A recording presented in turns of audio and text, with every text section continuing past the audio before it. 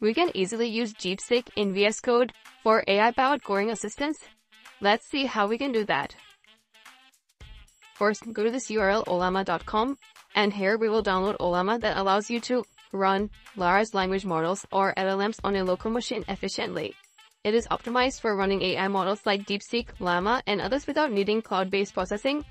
So click on download.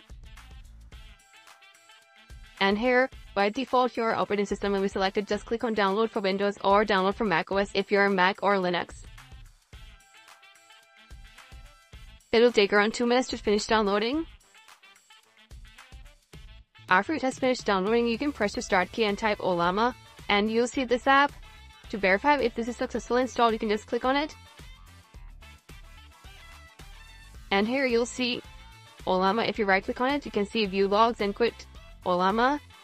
And if you can see this icon here, it means that Ollama is successfully running. Now you need to download models like Deepseek or Codestrel or any other model that you want to use. So let's open command prompt.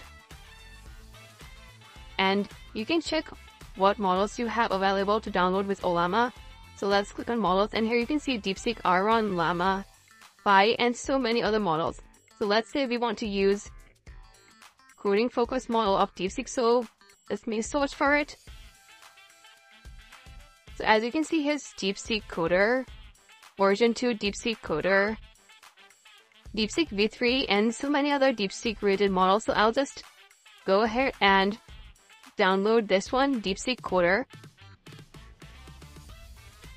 To download this, you can just type this command, Ollama run Deepseek Coder, and then colon, and then this 1.3b. So you can also download 6.7b and 33b.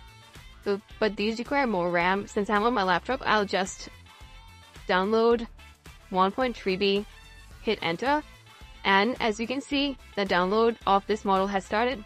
Since I have already downloaded this, I can just see this send a message, but it will take a few minutes in your case, and after it has been downloaded successfully, you'll see this message, send a message. To verify if this is working, you can just say, who are you, or wherever, and it will run locally and it will respond to you. So now we have successfully added Deepseek Coder. So we will use this for autocomplete, and we can use different models for chat.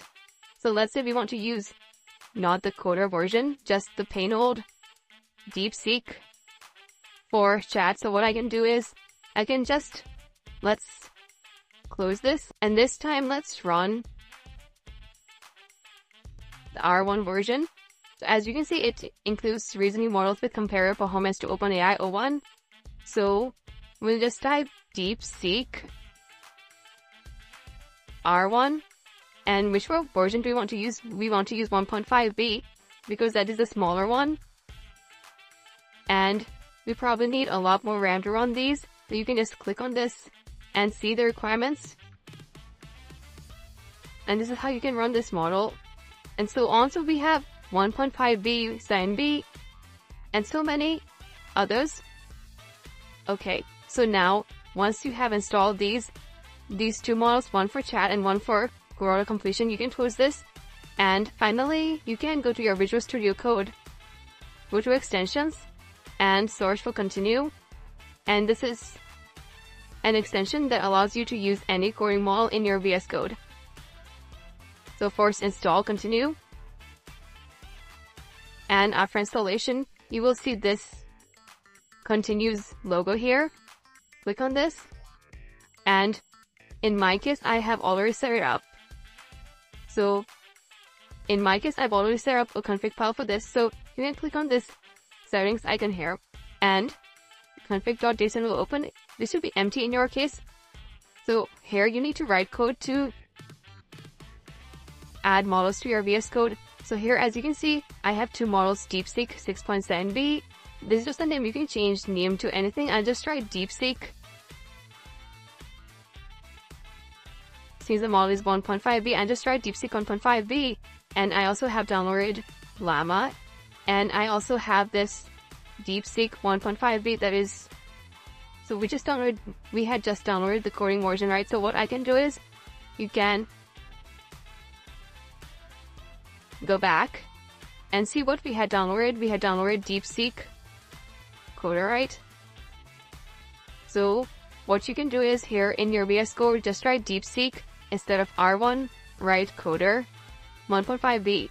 So we will be using 1.5b Coder for auto completion. As you can see, for auto completion, we'll be using this model, and these two models are available for chat. We can use any of these two. So right now, Llama is being used. I can just change to Deepseek, and you can write anything here. Let's say sort an array in Python. So this will use Deepseek 1.5b, and you can use autocomplete also. So let's just copy this part, right? And let's create a new file. Let's write some code. And here, let's say we want to do my list dot append and so on. So this append 7 and so on. This is provided by Deepseek autocomplete. So here, if you hover over this append, you can see you get an option to accept word and so on. So right now, I'm not sure why Deepseek is autocompleting to 7. So let's try to run a loop to this, and let's see how the autocomplete works. Like right for I in, now if you hover over this for a while, it will give you a list of solutions. So right now it's showing 1 of 7. You can just click on this array to see the solutions that Deepseek is providing. Alright, now you can just hit tab to autocomplete. And as you can see, autocomplete is also working well, and everything is working locally.